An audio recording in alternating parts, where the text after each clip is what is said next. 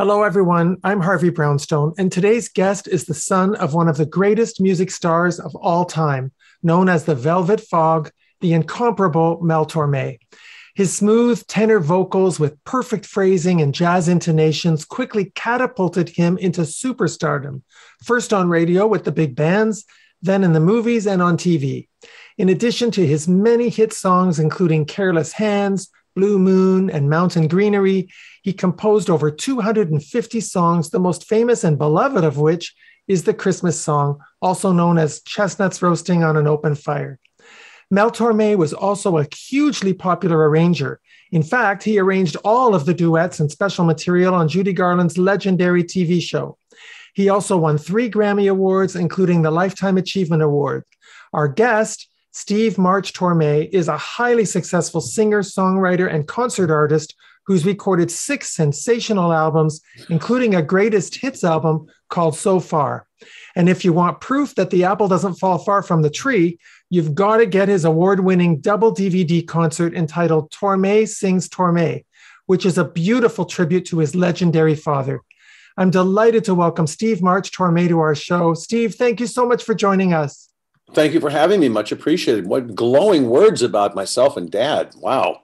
They're well-deserved. Now, Well, Steve, thanks. before we talk about Mel Tormé, I want to take a moment to pay tribute to your mom, Candy Tockstein, who appeared in a number of movies, including Moonrise and Words and Music. And your stepdad was the actor Hal March, who co-starred in movies like The Eddie Cantor Story and Send Me No Flowers. He starred on Broadway in Come Blow Your Horn. And of course, he was best known as the host of the $64,000 Question. You must have had quite a childhood. Yeah. Since my mom and dad were divorced when I was like 2.5 years old, I grew up in Hal's house. And all of Hal's friends were the Borscht Belt comedians. I mean, his closest friends who were there at all of our dinner parties were Phil Silvers and Milton Berle and Jack Carter and Buddy Hackett and Jan Murray and Shecky Green. So that's what I grew up around. So it was great. It was terrific to have that much laughter in the house all the time. It's pretty cool. Once your family moved to Beverly Hills, you became friends with other showbiz kids like Desi Arnaz Jr., Dean Martin Jr., Carrie Fisher, Liza Minnelli. I've interviewed a lot of kids of big stars, and they've all told me that it's nowhere near as glamorous as it sounds. Do you agree? Well, it was probably more glamorous for some of them than it was for me. I didn't get driven to school. So yeah, that's true. I think that's a double-edged sword. You know, some of those, there are a lot of people that are second generation, either performers or not even performers, they're just second generation. They're children of people that were successful in show business. And some of them have come through unscathed and some of them did not. And you know, the wounds that were left, whether they were psychological, emotional or whatnot, it's tough. You know, I can see where people, you know, trying to emerge from the shadow of a famous parent can go through obviously a lot of trials and tribulations. I didn't really have that. My line is always, you know, if you have a famous last name and you're not very good at what you do, it's not going to help you.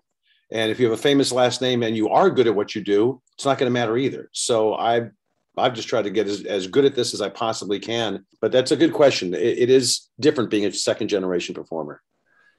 Now, although your mom and dad separated when you were just a toddler, you remained very close with your father throughout his life, didn't you?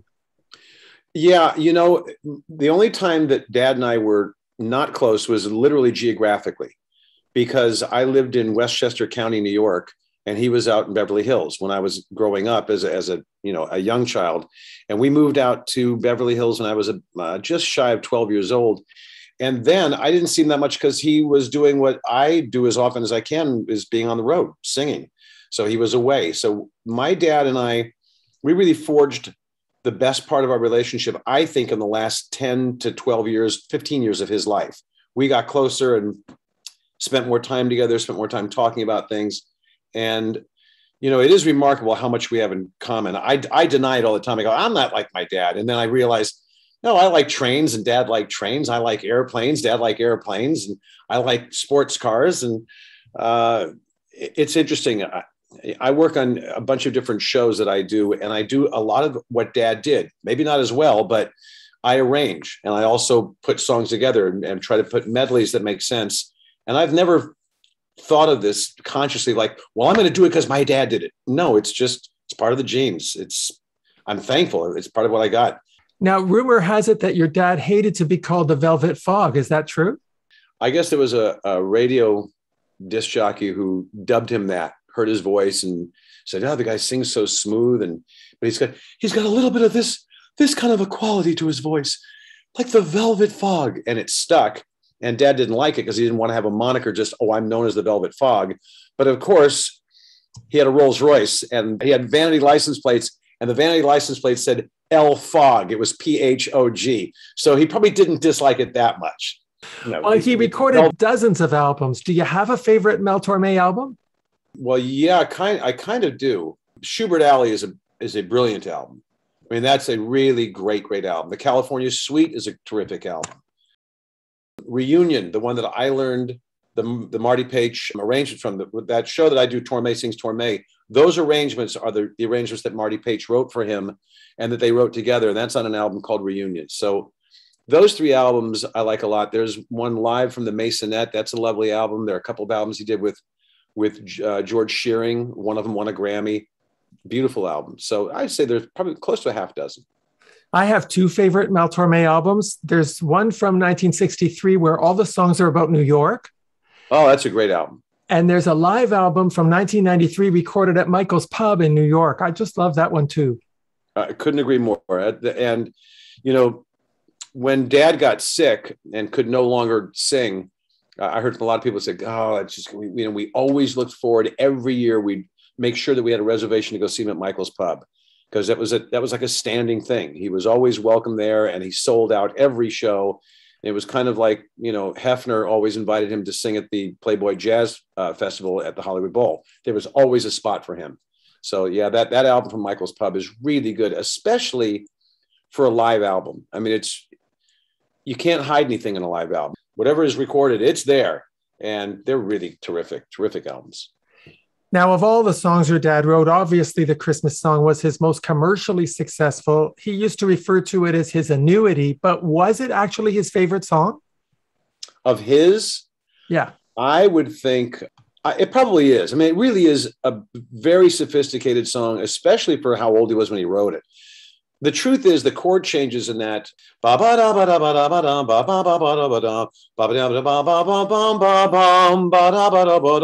So it changes keys in the middle there. If you wrote that when you were in your mid-40s, that's pretty sophisticated. He wrote it when he would just turned 20 years old.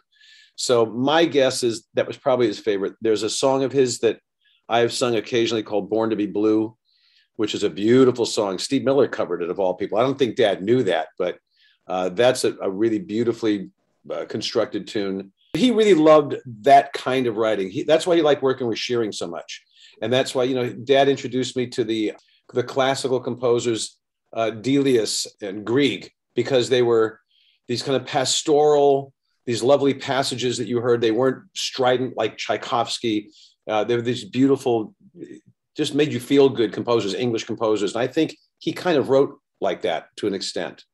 In 1967, Mel Tormé appeared in a two-part episode of The Lucy Show called Main Street USA, and he wrote a song and performed it with Lucy. I just love that two-part episode. Did he ever talk about what it was like to work with Lucille Ball? No, he didn't. I forgot about that he did that, because, God, the circles are so concentric. It is just crazy. So he wrote that and performed it with Lucy on her show, huh? Desi, the first person I met when we moved from Westchester County to Beverly Hills was Desi Jr. He and his stepfather, Gary Morton, lived up the block on Roxbury Drive in Beverly Hills. And they walked down, knocked on the door and opened it up. And Desi introduced himself, said, "Hi, I'm Desi." And I could see he looked like he was about my age. And as it turns out, we are 10 days apart in age. And we became friends. And at that time, by the time he was 16, 17 years old, he was working on his mom's show, which was no longer obviously, I Love Lucy in black and white. It was now in color. It was called Here's Lucy. And Desi asked me, he said, "Hey, the premise of that show, there really was no premise to Here's Lucy. They basically would just have on a guest artist every week. And they would basically write the show around them. Oh, we can get Sammy Davis Jr. We'll write something. Oh, Buddy Rich is the guest. We'll do something," because Desi could play drums a little bit. So they were having Anne Margaret on as their guest coming up in about a month. And they wanted a song for it. They didn't have an original song. And Desi asked me, he said, hey, Mom want to know if you would write a song for the show. I said, well, I'm flattered, but my writing chops aren't that developed quite yet. I was 16. I could play guitar, but I was not James Taylor by any means. And I said, well, what are you looking for? He said, well, just come up with something. So I wrote a song. I presented it to Lucy. She loved the song. They changed it, made it for a big band. So I ended up doing the same thing. I ended up writing a song for the Here's Lucy show, and Desi and Ann Margaret ended up singing it. So it's the circles are nuts. It's crazy. They are. They really are. Now, yeah. As I mentioned in my introduction, your dad was the musical arranger on Judy Garland's TV show in 1963 and 64. In 1970, just after she died, he wrote a controversial book entitled The Other Side of the Rainbow with Judy Garland on the Dawn Patrol, which painted a very unflattering picture of Judy and generated a lot of anger among her friends and her fans. Did your dad ever talk to you about why he wrote the book? No, we never talked about that. And it's ironic because Liza and I became friends, and Liza was obviously one of the people that wasn't overly thrilled with that book. Neither was her sister, Lorna Luft, who really kind of held it against Mel for writing it. To his credit, and he did this when he wrote the Buddy Rich book, Buddy was already kind of sick, and he knew he didn't have long for the world. And Dad said, I want to write an autobiography of you. And Buddy said, you can do it. He says, Pally, I'd love you to do that. I got one rule, warts and all, leave it all in, everything. And so I think Dad was very honest about writing about Buddy. I think that Dad wrote the book about Judy, about that show. He wanted to do the same thing. He wanted to be honest about it. I know he had great reverence for her talent, and it wasn't necessarily her fault, but I'm not telling tales out of school. By the time she was doing that TV show, she was pretty hooked on all kinds of drugs that she was given from the studio from the time she was Dorothy. She became the biggest star in the world from The Wizard of Oz, and the studios basically said, well, got to be at work at this time. We got to get up and we got to get to sleep. And again, not a big secret. She was doing uppers and downers. And by the time she was doing the TV show, from what I understand, there were episodes where she wasn't as responsible as she should be. And Dad, like myself, I'm a stickler for be responsible. If you're going to be a pro and you're going to be in the business, be a pro. You can do anything you want. I don't care if this was not Dad's philosophy, it's mine. I don't care if you're a stone cold drug addict. If you can do it and you can do your work, fine. I have no issue with it. But if you can't, then you probably shouldn't do that. And I know that she would forget words or not show up on time or be 45 minutes late for rehearsal. And I can see where it would make him nuts because he was very responsible. So he probably wrote about some of that in the book, and it didn't sit well with her friends or family. You're absolutely right. Well, I'm glad you also mentioned your dad's friendship with Buddy Rich. Your dad did write a book entitled Traps, the Drum Wonder, and they made an album together in 1978 called Together Again for the First Time. Which is a great title. And your dad started out as a drummer himself, didn't he? Yeah, his first instrument was the drums, and he was a really good drummer. I mean, it wasn't just a guy who could keep time and, we'll let Mel sit in, but, nothing too complicated. No, he could kick ass. He could kick a big band's ass. He was that good. And I think that's part of why his relationship with Buddy was kind of funny because, Buddy could sing a little bit. He wasn't really a singer. He was more of a talker singer. And Dad was a singer, but Mel could really play the drums. And I think it irked Buddy a little bit that, you little shit, okay, so you can play the drums too. I know Dad did a couple of appearances on TV, whether it was a Mike Douglas show or something. And I guess Buddy called him up afterwards. And my dad said something, this is the story, and I'm paraphrasing. And Dad says, so what'd you think? And Buddy said something like, well, I didn't dig it, man. I thought you were arrogant, man. You're kind of arrogant. And, they kind of, from what I understand, towards the end of Buddy's life, they weren't talking to each other, which is childish. I mean, it's not for me to say, but that's it's a shame. Bad. Yeah, it is a shame. I agree with you. And I think it was the same thing. I don't know if it was the same with Jerry Lewis. I mean, towards the end of Jerry's life, he wasn't talking to anybody, so it didn't really matter.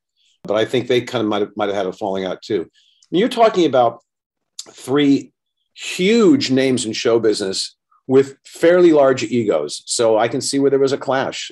But you're right. It is a shame because I know he and Buddy admired each other so much. And, drummers, not so much drummers, but musicians today who've not really seen Buddy's stuff will say, yeah, he was a good jazz drummer, but he couldn't play. And I sit there and go, he probably could have played anything.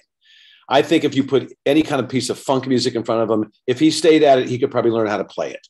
because he had the fastest hands in the world. So Buddy was that great. The fact that he could do that, that West Side Story medley, which was so brilliant that everybody knew him for.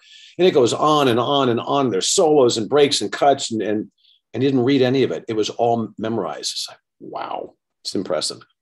Now, your dad also wrote a book entitled My Singing Teachers, Reflections on Singing Popular Music. It's a beautiful tribute to the American songbook and the legendary singers that influenced him, everybody from Bessie Smith and Ella Fitzgerald to Bing Crosby, the Andrews Sisters. Your dad was actually quite a scholar when it came to American popular music, wasn't he? Yeah, he was. And he was actually quite a scholar, period. He was really one of the last of the Renaissance men. I mean, you could sit down with him and if he said, look, we'll talk about whatever you want. I just don't want to talk about music. I'm bored with it. I don't want to, I've talked enough about music. He could sit there and talk to you about World War I and World War II aircraft. He could sit there and talk to you about stereo equipment. He could sit there and talk to you about the history of MGs and Jaguars. He read a lot. He was a pretty voracious reader, which is, I guess, once you're on the road, unless you're going to the movies, which he liked doing, it's not like he's going to clubs. He didn't drink, he didn't smoke, so he didn't go to bars and hang out. He would read a lot. And, people have asked me, who did your dad like as a singer? Who did he admire? And it's not a secret that he admired Ella. Ella was, to him, that was it. It was like, But do you know, if you know about the book, do you know who his favorite male singer was? Oh, I thought you would ask me his favorite female singer. I would have said Patty Andrews after Ella Fitzgerald. Well, take a guess who his favorite male singer was. And I was a little surprised, but not really, because the reason I'm sure he chose him was because the guy always sang in tune and he always sang effortlessly. Now, we could say Nat because he adored Nat, and I'm sure he loved Nat singing, and they were very close friends. And my guess is if he was pressed again, you go, really, who's your favorite? He'd probably say, well, Nat's my favorite. But the person he chose was better known for his dancing. Very famous dancer, one of the greatest tap dancers. One of the greatest. Fred Astaire. Absolutely. He loved Fred Astaire's singing. And he did an album, a tribute to Fred Astaire, as a matter of fact. And I can see why. Just the effortless, never looked like he was working hard. Just kind of threw out a tune, just threw out a dance step. And I'm sure Dad admired that. Oh, for sure. Now, in 1988, your dad wrote a memoir entitled It Wasn't All Velvet. What did you think of it, Steve? I thought it was pretty good. I thought it was pretty well written and pretty honest. And again, he got some people upset with it because he went into pretty good detail about his marriages, but he was also pretty honest about his marriages. I don't know if he was completely honest, but pretty close. And he talked about the trials and tribulations of growing up the way he did, and that he eventually had to really kind of take care of his own parents, that they were kind of on the financial dole.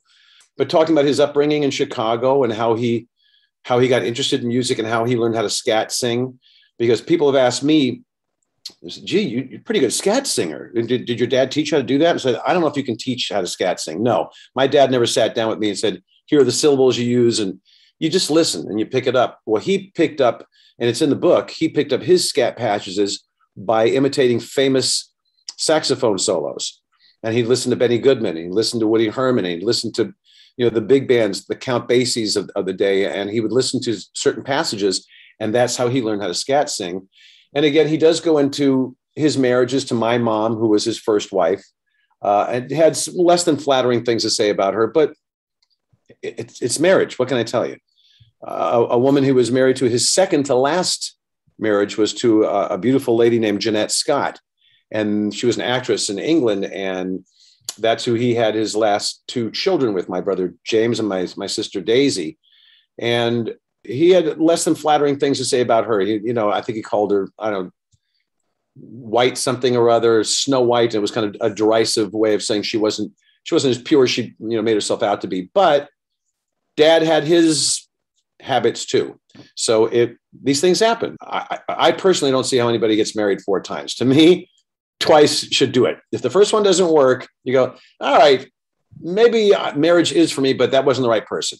You try the second time, it doesn't work. I think you'd say, I like women. I like having a girlfriend. Obviously, marriage is not the right way to go, but that's easy for me to say. And I thought Dad was really honest in it. And to his credit, he said in the book, a gentleman doesn't kiss and tell, because he went out with Marilyn Monroe and he went out with Jane Mansfield and some of the ladies of the day beautiful women, and he doesn't go into any detail about that. Like, and the third night I was, no, he was a gentleman, very classy. I thought it's a pretty well-written book.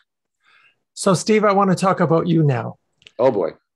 When did you know you wanted to be a performer? When I was about 13.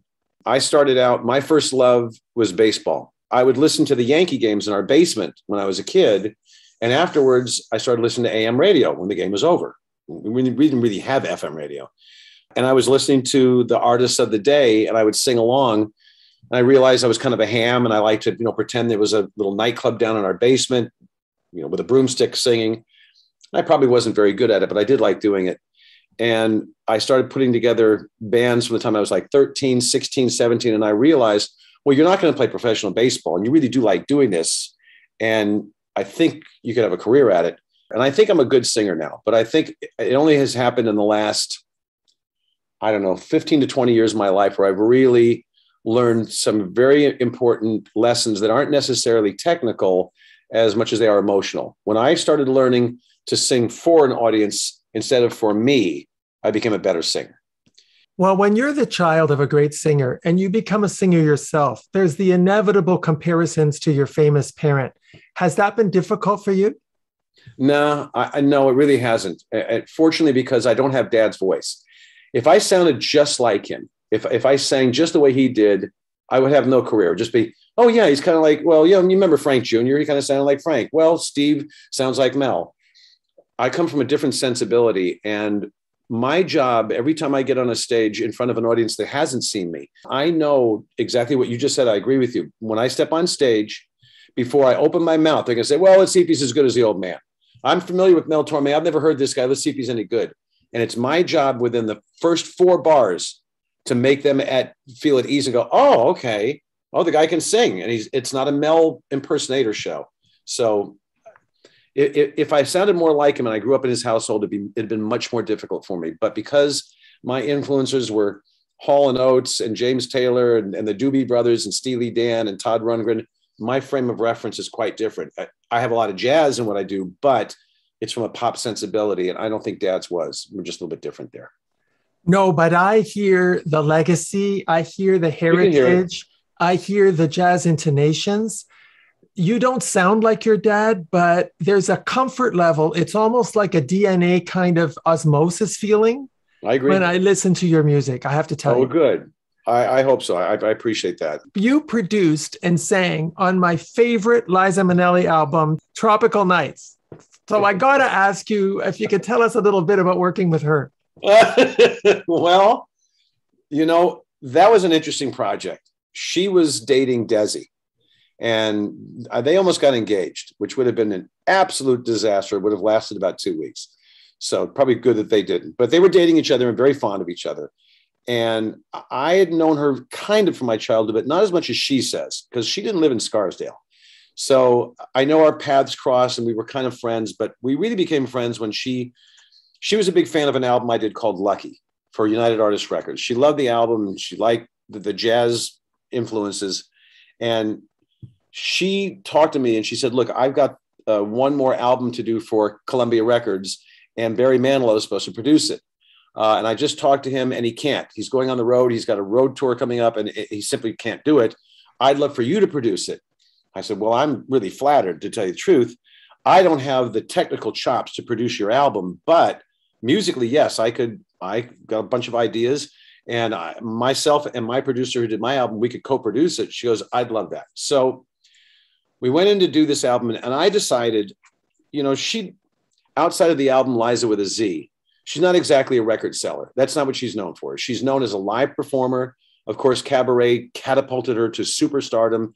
So she was a movie star live performer. She didn't exactly sell a lot of units of records. And I wanted to do something that was obviously completely different from anything she'd done before. And if you're a fan of the record, you know what I'm talking about. Oh, yeah. So instead of doing the standards, instead of doing the obvious stuff, someone to watch over me. Okay, and the next one.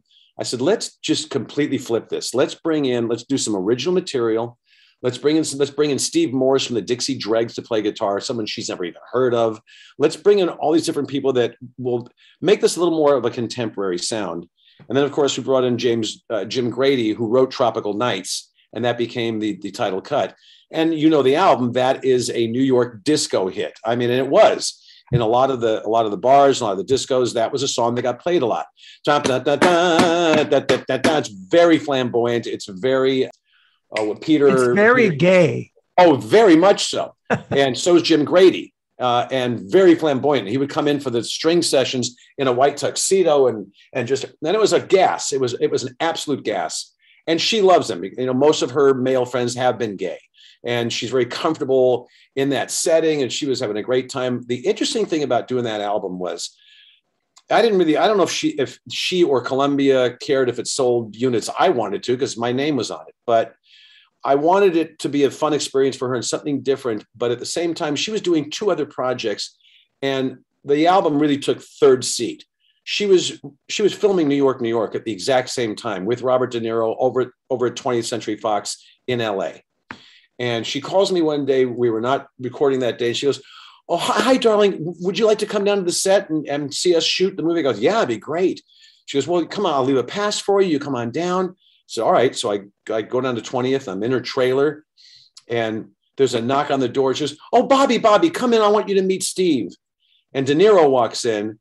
He goes, "Hey, nice to meet you. Yeah, I really like your album, Lucky." And I'm like, I had a Ralph Cramden moment. It was like, humming, like my album. You're So it was really cool of her. But she, that was hours and hours of rehearsal and doing New York. And she was also doing a live show in LA called The Act. So she was squeezing in the few moments that she had. Oh yeah, I'm still doing this album too. And she would just kind of learn the songs and do them. And it was a square hole, round peg kind of situation, because she doesn't really sing that kind of pop music well. It's not her bag. And she did her very best with it, but it's just, I don't care. It's a fun album. There's some cool tunes on it. And it was the first time I was going to get one of my songs on somebody's album. And the title cut, Lucky, from my album, she recorded it. And it didn't work. And I could have left it on there, and I could have made money from it. I could have made some money from royalties because it's there. And my producer and I looked at each other, and I said, it just doesn't work. It just doesn't work. And we took it off the album, and there it went. I had my one chance at that time to get my song covered. Anyway, that's what happened. Well, I first learned about you in 1978. Oh, gee. Because from 78 to 81, you were the lead male singer on Name That Tune. I couldn't get over how many songs you had to learn for every show. So I got to ask you, Steve, did you enjoy that job? Yeah, that was fun. Now, the only thing I didn't enjoy is I never got to sing a full song, obviously. I know. I mean, we would start a song and, it would be one of these nights, we're doing an Eagles song, one of these, and what? Name that tune. So I had to learn the whole song if they didn't hit the buzzer. I still had to do my homework, but, it always got truncated, always got interrupted. I liked doing that show because it was fun. Tom Kennedy was a really nice guy, really nice man. So it was great. And I got paid good money, and I was on national television. So what's not to like? It was fun. Exactly. I remember thinking, boy, when that guy makes an album, I'm going to buy it. And then, well, thank you. When you were part of Full Swing, you sang with your father at Carnegie Hall at the Cool Jazz Festival. And you also recorded a live duet, Straighten Up and Fly Right, with your dad, which is on your first album. What was it like singing with him? Well, I only asked him to sing with me a few times. I didn't want to abuse that privilege because I knew that it would help ticket sales. I knew people would be interested in it, and it would be fun to do regardless. I think I asked him to sing with me live maybe 4 times. And at least 2 of those times, he either had a bad cold, he shouldn't have been out of the house, or he was busy, and he never turned me down. And, I look back on it now, and I'm extremely grateful and thankful. He didn't have to do that. He could have easily said, Stephen, I'm in bed. I've got Vicks Vapor Rub. I can't sing. Now he showed up and he did it. Because he loved you. Yes, he did love me. And considering the fact that we didn't spend that much time together, of course, it's easy to look back in retrospect on a lot of things in your life and go, I could have handled this better, or I didn't understand this situation as well as I do now. That was one of them. I think our relationship could have been better. It was never acrimonious. It was just kind of distant for different reasons. In any event, to directly answer your question, Carnegie Hall, he asked Full Swing to do it, and he was nice enough to give me the lead line in What Is This Thing Called Love? because when he did it with the Meltones, it's that nice patchy vocal harmony. What is this thing called love? And he gave me the lead line, and he trusted me enough to sing it. Straighten Up and Fly Right was really fun. I had decided to do my first, kind of jazz big band album. And I said, look, how would you feel about doing a song with me on the album?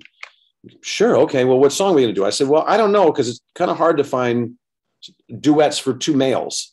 I said, but I've been thinking about it, and Straighten Up and Fly Right would work really well lyrically. Cool down, Papa, don't you blow your top. So that'd be kind of cool. We could do a scat passage.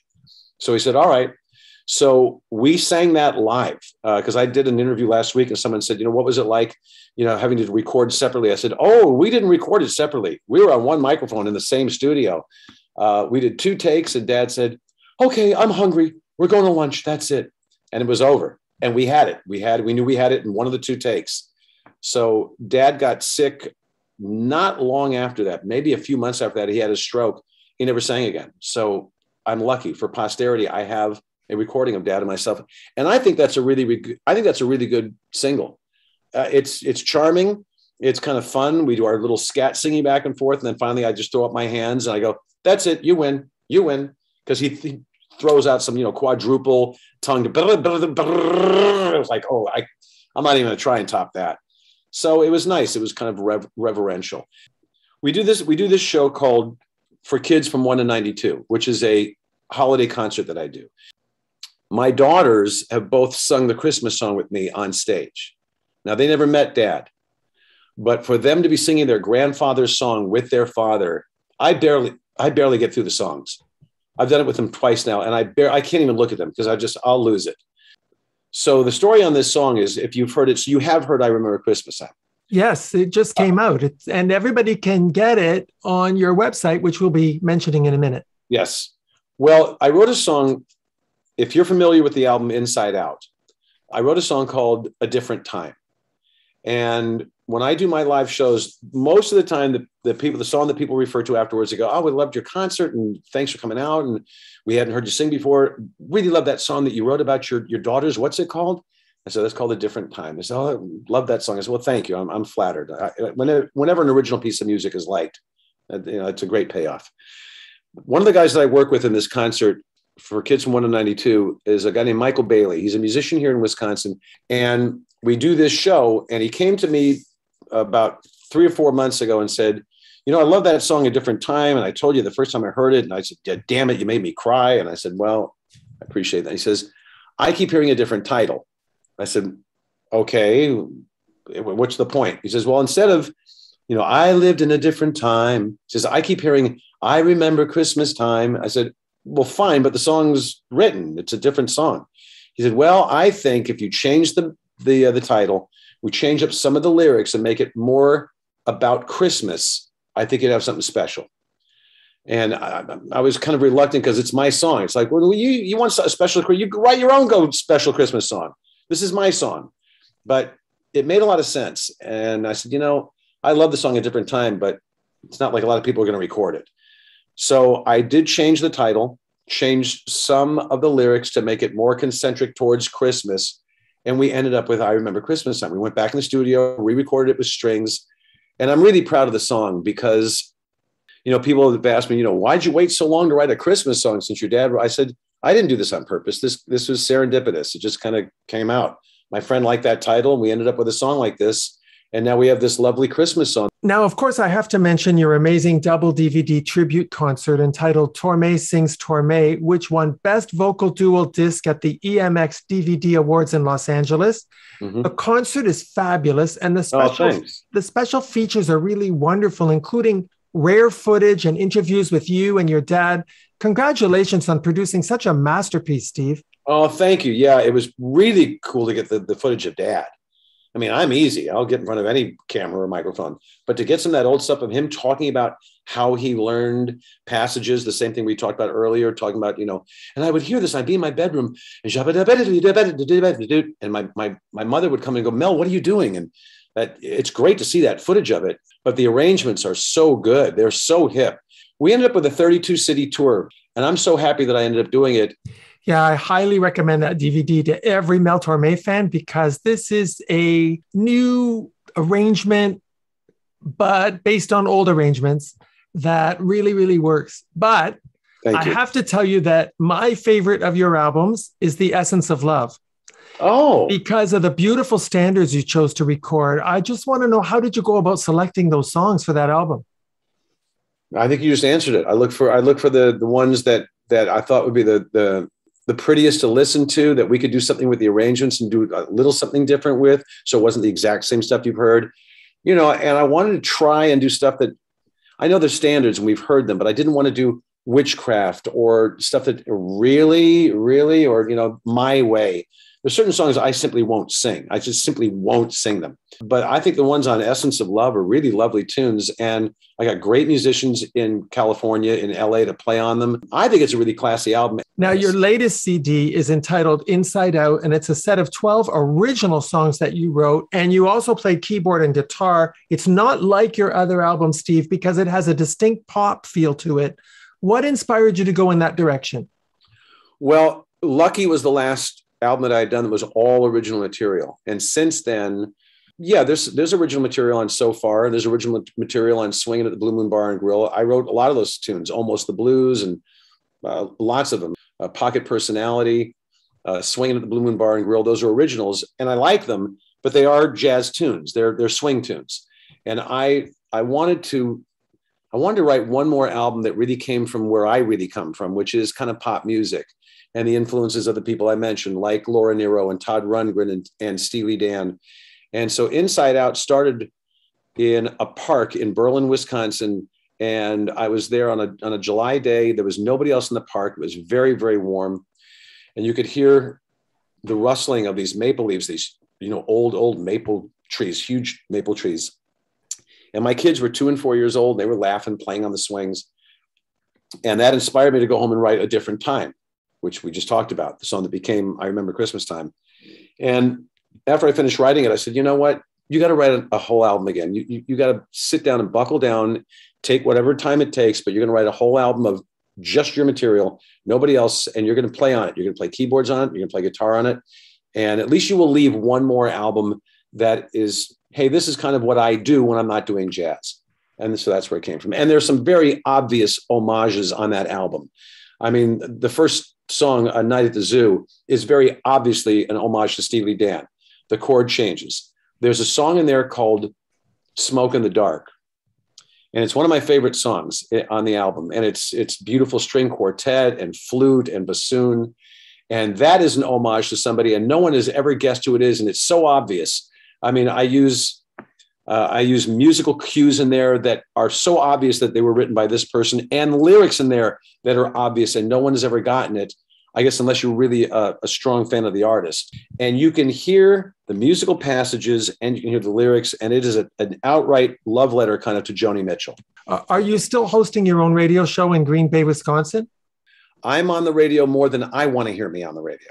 I'm on weekdays 6 to 9, and then 3 to 7, Monday through Friday, and then Saturday, 9 to noon. You can stream it anywhere in the world. I'm on a channel here called 91.1 The Avenue, FM station, but we're a nonprofit, and we can be streamed at avenueradio.com, anywhere, just avenueradio.com. Now, Steve, no interview with you would be complete without mentioning that in addition to your musical talent, you're a star athlete. You're a 2-time gold medal winner in the Maccabi Games in fast pitch softball. And at the New York Yankees baseball camp, Heroes in Pinstripes in Jupiter, Florida, you won the award for the most valuable player. So do you still have time to play baseball? No, my time is taken up now. I play tennis at least 4 times a week. And I did get to play in the Nationals. Gosh, it's about 7 years ago. The USTA Nationals, which take place in Arizona. Between you, me, and the woodwork, yes, I won the MVP at the Yankees fantasy camp. And in my opinion, if you could run from home to second base and not be winded, you could win the MVP. So I'll take it. I want to mention to our viewers that you can follow Steve's career on his website, which is stevemarchtorme.com. Well, Steve, I so enjoyed having this opportunity to talk with you about your dad and about your life and career. Thank you so much for taking the time to come on the show. Well, thank you. No, you were a delight. It was a real pleasure. I urge everybody to go on the website, order some of the CDs. You won't be sorry. I love Steve March-Tormé's music. Thank you. And if they want to hire me, they want me to come to their town, I'm easy to get in touch with there, because I've gotten gigs from people who said, I saw you on a podcast. We have a performing arts center here. Are you interested? So sure. You never know. Please come back to our show with every new project. You're always welcome. Thank you very much. That's very sweet of you. I appreciate it. Our guest has been the one and only Steve March-Tormé. My name is Harvey Brownstone. Thank you to our producer, Steve Silver. Thank you all for joining us. See you next time. Thanks for watching. Be sure to check out all the great interviews on the Harvey Brownstone Interviews YouTube channel. Don't forget to subscribe and ring the bell to be notified when new videos are posted.